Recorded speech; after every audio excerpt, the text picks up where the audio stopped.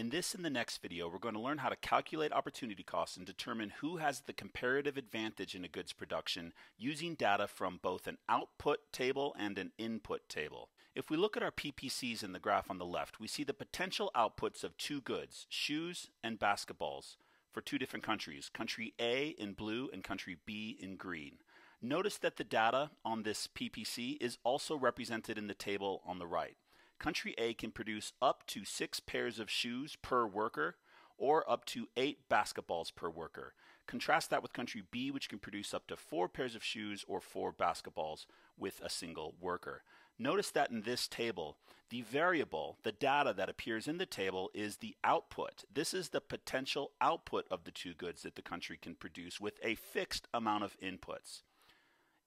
Each worker, in other words, workers are our input. Each worker can produce the numbers of basketballs and shoes indicated in the table.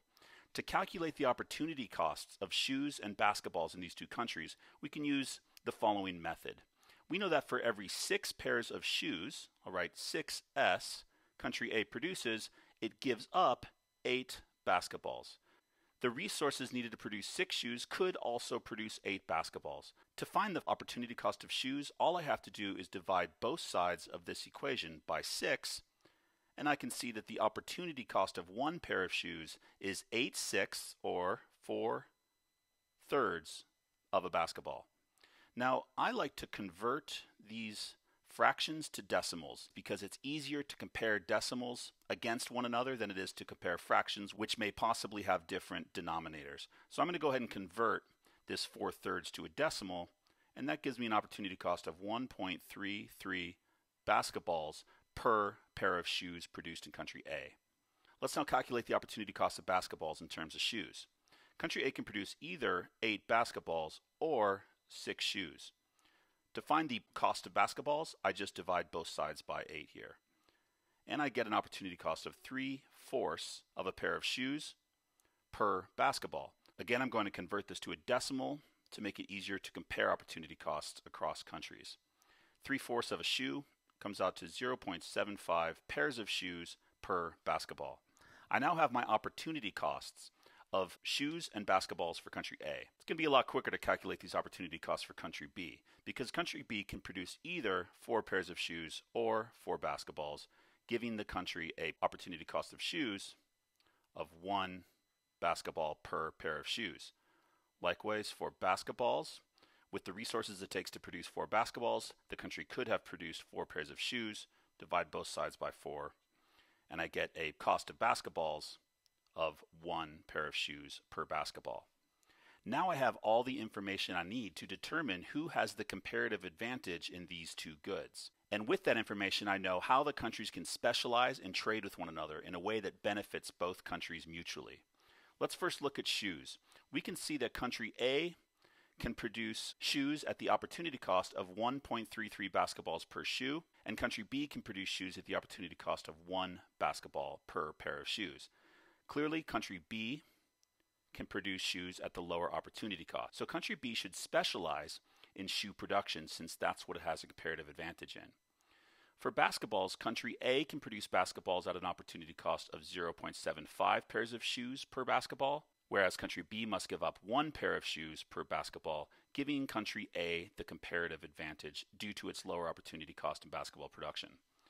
So with this information, we can come up with some conclusions. First, we know that country A should specialize in basketball production because it can produce basketballs at a lower opportunity cost than country B.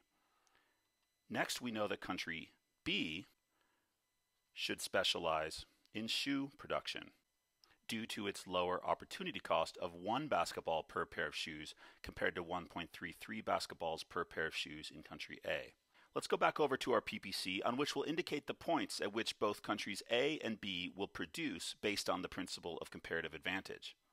Country A is going to produce nothing but basketballs due to its lower opportunity cost, putting country A down here on its production possibilities curve.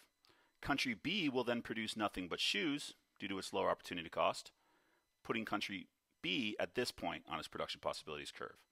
Now you may be wondering, how does country B get basketballs if it's not producing any domestically? And how does country A get shoes if it's not producing any domestically? Of course, the answer to that lies in trade. By trading with one another, both countries will be able to consume some combination of basketballs and shoes that is beyond each country's domestic production possibilities. So these dashed lines that I'm drawing now represent what we could call the trading possibilities curves of both countries A and B. Through specialization and trade, a country can consume at a point beyond what would be possible if it were to produce everything for itself without trading with other countries. The two dots here that I'll label X and Y represent possible levels of consumption which lie beyond what the country would have been able to achieve if they had chosen to try to produce both shoes and basketballs for themselves. In the next video, we're going to look at a different type of situation in which we're given not the number of outputs that a country can produce, rather the amount of inputs needed to produce a single unit of two different goods.